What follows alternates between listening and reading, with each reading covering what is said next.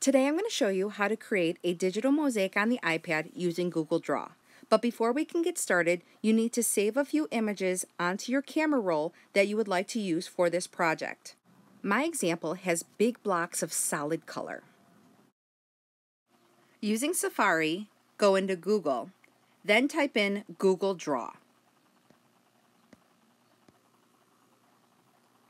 From the results, you are going to choose the Google Drawings. Once the program opens, you are going to choose the tool called Polyline.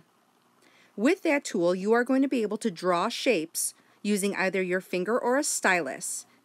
The tools that you will use are that pencil icon, which is called the border color.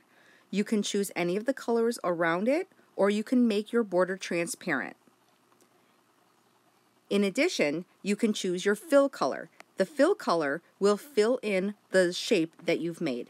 You're going to try to match your fill color as close as possible to your picture color. This will create a realistic image.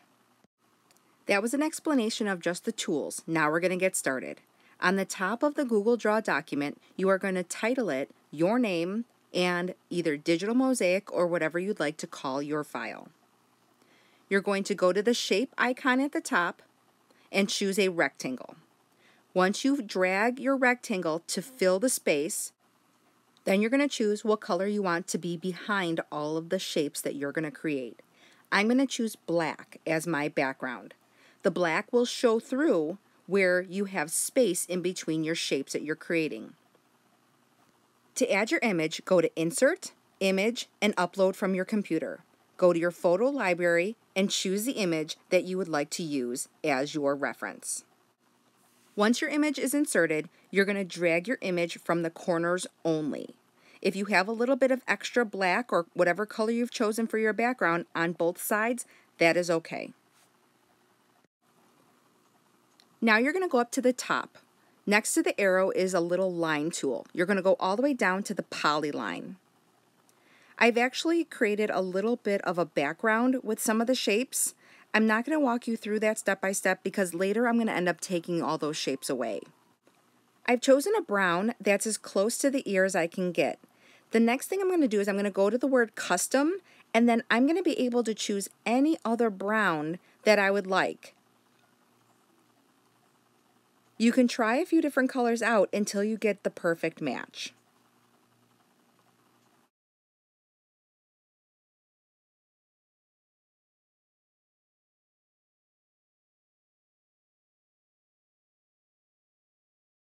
Now that I have a brown that I'm happy with, I'm going to start making additional shapes. The nice thing is that once you get the color that you like, every shape that you make, it saves the color that you've used before underneath that custom label. You may also be noticing that next to the paint bucket on the top is the pencil that has a black line under it. That means that my shapes are outlined in black, and that's okay because my background is going to be black. Now, if your background color is a different color other than your outline color, whatever color is outlining your shapes will show up against that background. Now I'm going to hit the selection tool, which is the arrow. Then I'm going to click onto the photograph, go to Edit, and hit Cut. This will allow you to see what your mosaic pieces look like so far. Another trick you can do is to make a shape, hit the word Copy, and then paste that same shape onto your image. Just make sure that you are not copying and pasting the same shape more than a few times. Now go to the top and click the word View. Then click onto the word Zoom. This will allow you to continue to draw shapes in smaller areas of your photo. I would suggest 200%, and then if you wanted to go even closer, you can zoom in from there. When using the selection tool, remember to use at least 2 fingers to move your screen around. Sometimes creating the shapes with the polyline doesn't go as planned. If that happens, you can create your shape, close it, and then just hit the back button and it will erase that shape and you can start over again. You can keep checking your progress by going to Edit and then Cut and then Undo. By undoing, your photograph will reappear on top of your mosaic pieces.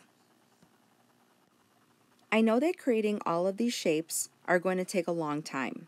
I also noticed that after I created the eyebrows and the eyelashes, I realized that they weren't going to show up on a black background, so I went ahead and changed them to a dark brown.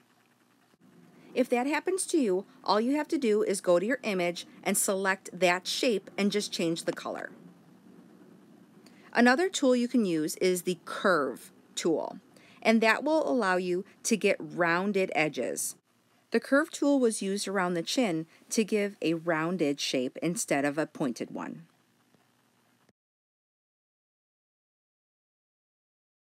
Again, just like in my nose, if I chose black for the black nose, it wouldn't show up. So I chose the dark brown. Here are a lot more shapes that I've created, but I want to show you how to take out that background that I don't want anymore. I'm going to create a polyline over the whole section and turn it black.